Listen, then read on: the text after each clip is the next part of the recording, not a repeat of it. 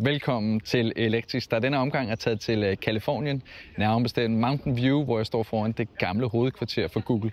Det gør jeg, fordi jeg er til deres Google I.O. udviklerkonference. Det vil sige, at det er her, de lancerer en masse nyheder inden for Google og så videre. Der er en masse AI, ikke så meget biler, men jeg har da haft mulighed for at prøve det ene eller andet og tredje. En af de ting, som er lige blevet lanceret her på udviklerkonferencen, det er muligheden for Gemini i biler.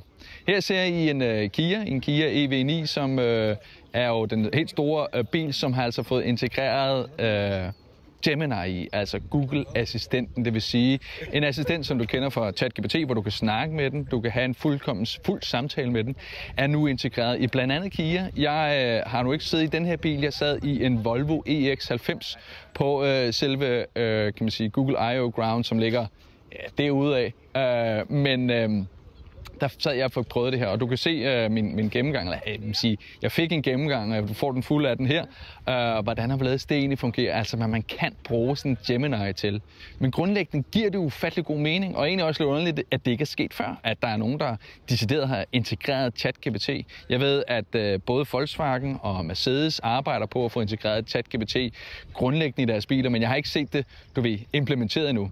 Nu har jeg så prøvet med Gemini, og hold nu op, hvor er det en fed oplevelse. Ikke så meget det med, at jeg kan snakke med den, men det faktum, at den er faktisk en assistent, der kan hjælpe mig, når jeg kører forbi et eller andet, så kan den fortælle mig, hvad er det, jeg ser.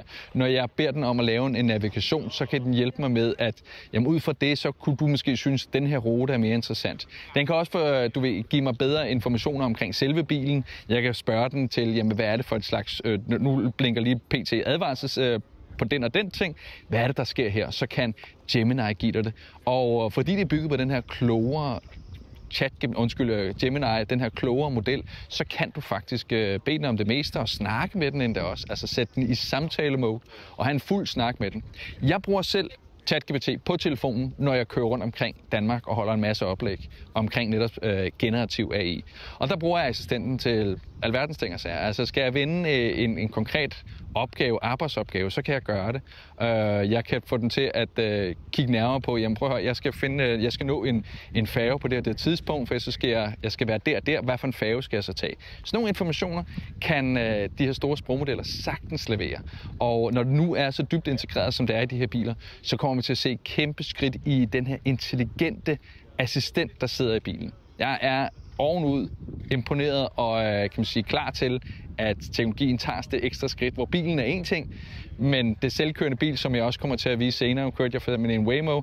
Hvis du så lægger yderligere Gemini eller ChatGPT eller nogle af de andre modeller ind i den del, hvad kommer det så ikke til at betyde for din køreoplevelse? Kommer du faktisk til at kunne meget mere? Kommer du til at kunne arbejde? Kommer du til at få mere informationer? Og så videre. Giver jo rigtig, rigtig god mening. Så jeg synes sådan set bare, at vi kaster os ind i en Volvo EX90, som altså har Gemini installeret. Jeg skal lige sige, inden vi kommer i gang her, det her det er stadigvæk kun til de få. Det kommer først senere på året til eksempelvis Volvo og melde ud, at det kommer i deres modeller senere på året. Så hvis du har købt allerede en EX30 eller en EX90 og siger, det er fedt, nu er jeg klar inden sommer til at snakke med Gemini, så kommer det altså ikke til at ske endnu.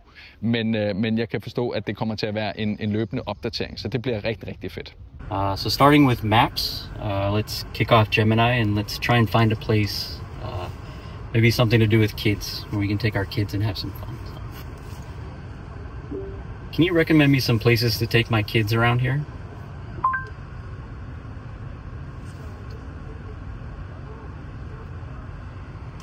As you see, it becomes more of a natural conversation versus sort of exactly asking the voice assistant what you need to do. So let's see when the Junior Museum is closing.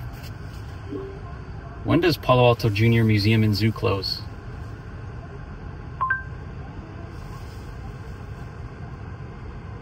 The Palo Alto Junior Museum and Zoo is open until 5 p.m. Tuesday through Sunday. It is closed on Mondays. Perfect, let's navigate there.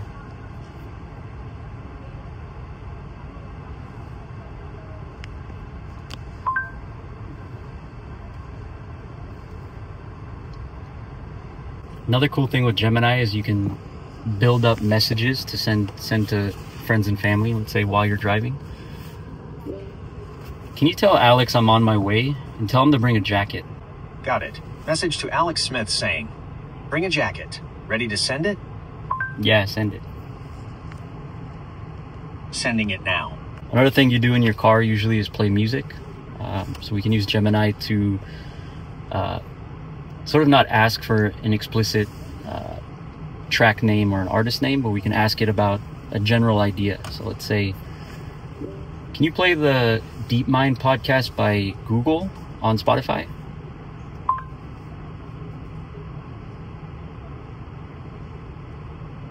Sure, here it is on Spotify. Connection to Spotify and other apps in the ecosystem.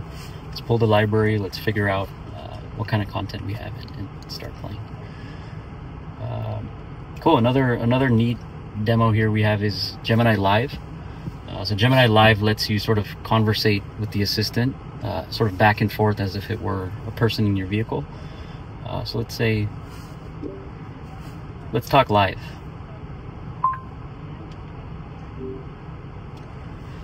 I've got mushrooms, broccoli, rice, and cheese in the fridge. What can I make for dinner tonight? That sounds like the start of a tasty mushroom and broccoli risotto. You could also make a cheesy rice casserole with the mushrooms and broccoli mixed in. Or, for something simpler, how about a mushroom and broccoli stir fry served over rice? Do any of these sound the stir fry good to you? sounds great. Can you give me the recipe? Sure thing.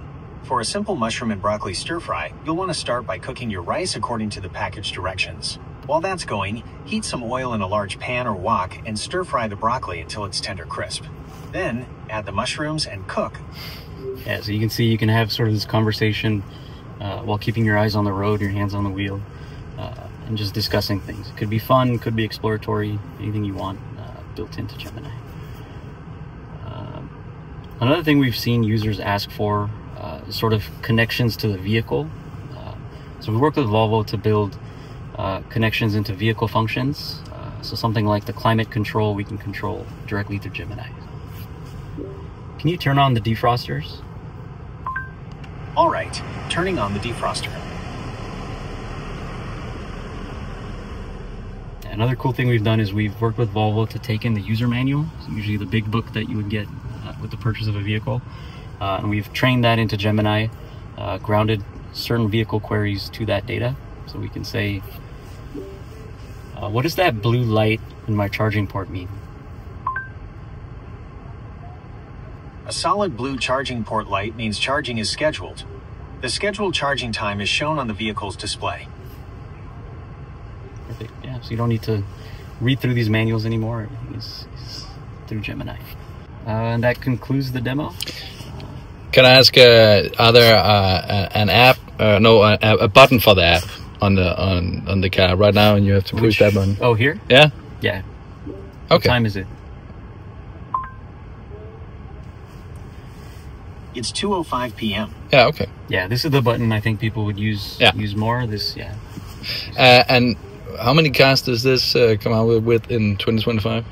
So Google built-in is in over 50 different car models, over 12 different car makers, 12 different OEMs. Yeah, so quite a few vehicles. So Gemini will be out later this year. Android 15 in this vehicle will also be out later this year. Okay. All right. Cool. Yeah, Thanks. cool. Thanks for stopping by.